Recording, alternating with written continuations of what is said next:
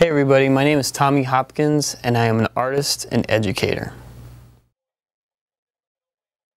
I've always had the sense that creating art or making things was a very important and special part of me, and one that I wanted to, that I felt like was going to be part of me no matter what occupation I chose. The act of creating, there's something I think very enlightening and empowering in witnessing somebody create and being around people who can make things and make things well. I think starting is one of the most difficult times. There's the initial period where you have an idea and you think it's going to work out a certain way, and so there's that initial excitement to get the ball rolling on that idea. But sometimes the process of actually starting, physically preparing and starting a project can be very difficult.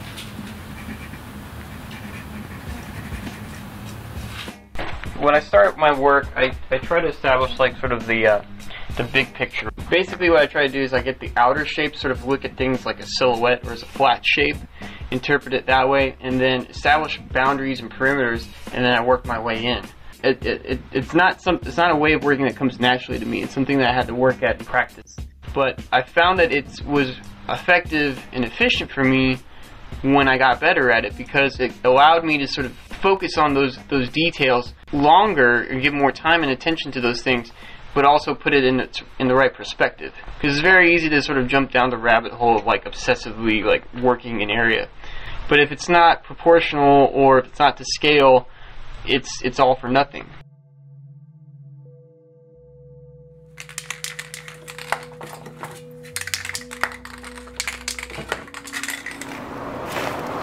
I'm just gonna sort of like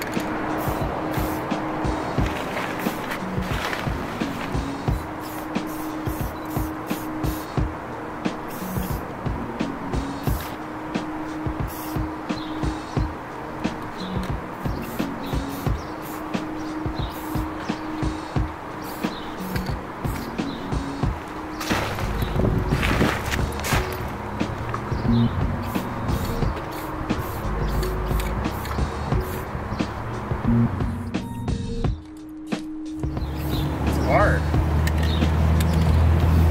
It's a really difficult, it's an unconventional art form. If you ask any graffiti writer who used spray paint in the early days, it wasn't, it was a challenge even just to do, the kind of things that the graffiti writers do, which is making marks, writing letters, writing characters. But because of the prolific, there's a lot of reasons why the medium has changed and developed, but it's become a lot more sophisticated. But essentially, it's just paint in a pressurized can, and unlike airbrushing or some of these other things, it's a tool that challenges the user to sort of excel against the thing it's sort of meant to be used for. So it's a difficult and unusual tool.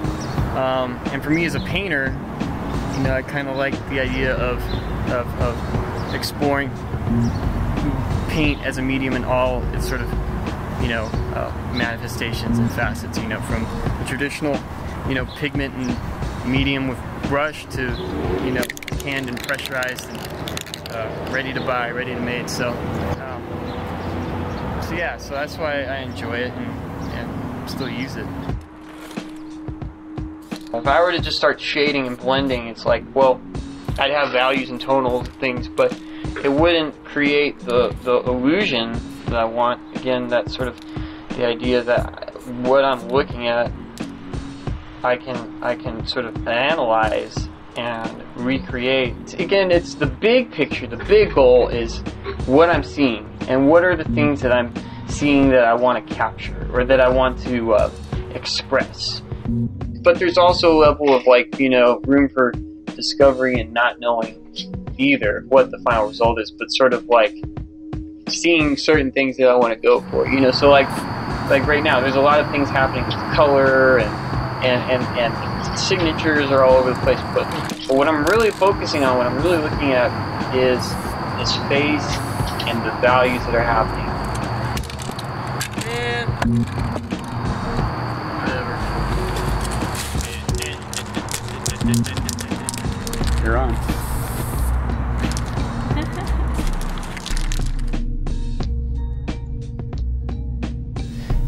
I think my contribution to the community is being